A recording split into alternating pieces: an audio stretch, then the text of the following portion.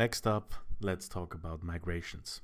And first of all, I have to define what migrations is in that regard, because migrations can be interpreted in many different ways depending on the current context.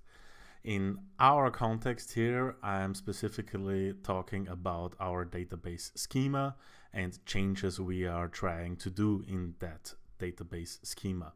So basically any new tables or table adjustments, column adjustments, etc., etc. So in previous videos, you may have seen that I always used PHP myadmin and just basically either adjusted the structure manually or created tables manually. But of course, there is a more approachable way and scripted way in CakePHP to do such kind of things, and this is the migrations plugin. So first of all, I wanted to show you that the migrations plugin is default installed inside CakePHP and is also enabled by default, as you can see in the migrations inside the application PHP, that whenever we are inside our CLI context, so this plugin only gets loaded when the CLI is being executed, the migrations plugin is here. Now, okay, what can the migrations plugin do? If you go into the CakePHP documentation, there is a separate migrations page for that. And yeah, basically what migrations is integrating into CakePHP is the whole functionality to change database schema via such code snippets inside classes. And as well as many other things in CakePHP, you can also, of course, generate these migrations via the Bake CLI tool. So bin cake migration is the general tool or the general command to do such things. And in there we have a bunch of, let's say, options which we can do. But the most basic example is just providing a name at the end. So let's just say bin cake bake migration test. And now it says here the CLI tool created the file inside our config migrations folder. So now if we go into our config migrations folder, we see basically empty class, or rather empty class with just one method, which is the change method. And so what can we do inside here?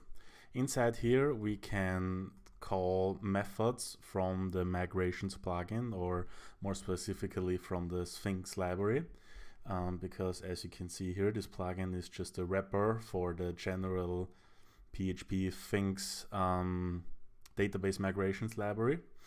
And the first typical methods, or the first typical function you will going to use is the table method, which basically just gives you a table instance for that specific name. So here we get the test table instance. And before I continue, this table instance is not to be confused with what we have inside CakePHP, because source model table blog posts table is another class in that sense, and is not the same as a migrations table. So both are in that sense when we are talking about it's table classes, but table classes inside migrations are different from the CakePHP ORM classes. But then let's just continue with what we can do with migrations. So when we have a table instance from our table method, we can call methods like add column. Let's just call it name. It is of a type string, and we don't need anything else behind at the third parameter, anything anymore. And let's just call the create method here now. So basically what we're doing here, we are in PHP or in source code creating a test table instance. We are adding a column name from the type string, and you will see later that this can be dependent on the database type. And then we just tell the migrations plugin to create that table for us. So this is basically just a PHP representation, but whenever this is executed, this will then create the table for us. So how do we execute that now? Okay, so we had the bake migration before to create our migration file inside of our app, but there is also a migrations section. So bin cake migrations shows us all the tools and CLI methods that are available inside of our migrations plugin. And here we can see that we have a migrate method, which basically migrates the database to the current changes which are present inside of our code base. So we can say bin cake migrations migrate. So yeah, you have to be aware. First is the plugin migrations, and second is the command to execute. And now we can see, okay, what has been done. It used the migrations path, which he found automatically from the configure migrations, used a bunch of configurations. It found our test migration, so the test class is here, as you can see, with the current date and timestamp in the file name. And yeah, at the end it just says that everything was successful, there were no errors. And now if we look back into our database, we can see that we have now our test database or our test table with the two columns which are default present, our name, which we specifically created, and the ID, which is automatically created, because this is basically what happens inside this table method call. You can specify if you want to that there is no auto ID, but yeah, if you want to go deeper in there, just look into the documentation. But yeah, so that's the quick overview of what migrations can do, but I want to go a little bit deeper because the migrations tool also has other functionalities as well. If you look into the bin cake migrations status, you can see which migrations have already been run or not via the name, and if the status is up or down. Then another very useful tool is the rollback tool. So the I have to name it correctly. The rollback tool basically tries to undo the latest migration which we have previously run. So here we have this migration which now has been run, but if we now call rollback, the tool automatically tries to revert these changes in the database. So if we now refresh our page, we can now see that the tests table is now gone, and we have no migration done in that regard. We can also see that when we check our status, we can see that the test migration is now down. And yeah, that's a very, very useful tool. Now, okay, I was also pretty confused at the start when I just saw that there is basically just the change method here, and CakePHP automatically knows what to do and how to do things. Well, you have to be careful here, because the change method can only automatically revert as much as it can automatically detect. So whenever you are either moving stuff around from a data perspective, so if you're updating data, or if you're removing columns which had data inside them, this rollback of course won't restore your old data, and therefore it's not a perfect backup solution in that regard. It's just a rollback from a schema perspective. You can easily roll back to an old schema state, and yeah, it's pretty handy that this is already pre-configured, and CakePHP already knows what to do inside the change method for the most major functionalities you will use for this whole test table. So yeah, there is also, yeah, you can change columns, so you can rename columns. You can, of course, change primary keys. You can add indexes. You can drop foreign keys. You can add constraints. All the typical database schema adjustments you want to do here.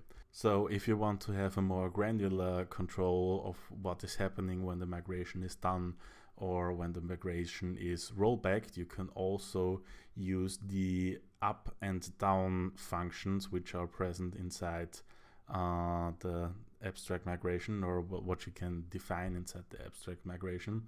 So basically the up method is being executed whenever you perform the migration, that it is up and that it is done inside our database, and the down method is being called whenever you're rolling back that specific migration.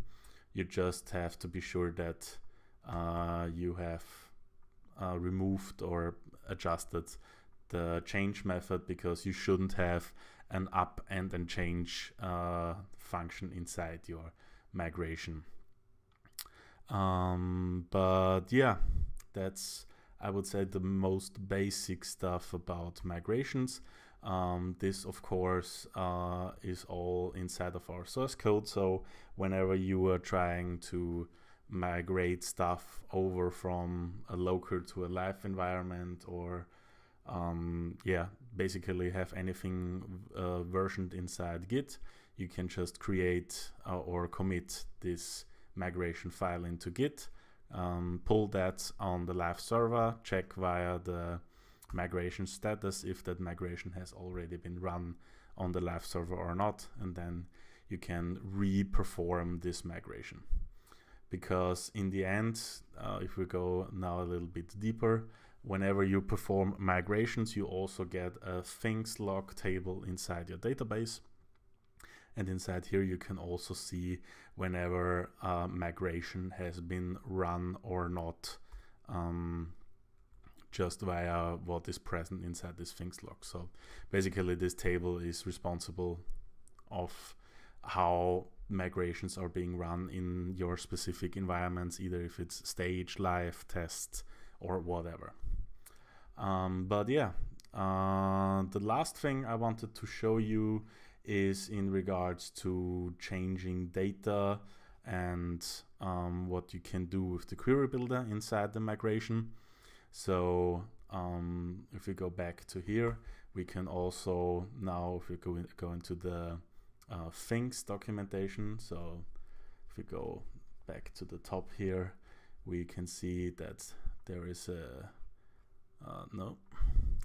there is a separate things documentation, CakePHP migration. It is also linked inside of the basic migrations documentation. You can see here things, then go to the docs in here, and then you are basically at the things documentation page. And in there we can basically go to the writing migrations section, and at the very bottom there is the creating an update query. So we can go inside here, copy paste that in here, and as we can see, there is basically a query builder which is basically very similar, or uses the default Cake database query builder from CakePHP itself. And you can then say, okay, we want to update our test table. We set the name to some new name where the name is some old name, and then execute that. So it's basically just another way how you can write SQL queries in the specific migrations syntax. And this of course may be a little bit restricting or yeah, a little bit confusing how you can do basic SQL queries with that. And for that you can also execute, basically just call the this execute method here as well. So this is also very handy whenever you have some very specific database queries you want to execute inside your migrations, and yeah, just don't have a very nice way of using the query builder or anything else that is provided by the plugin, so that you can basically just automatically execute that query just via migrations.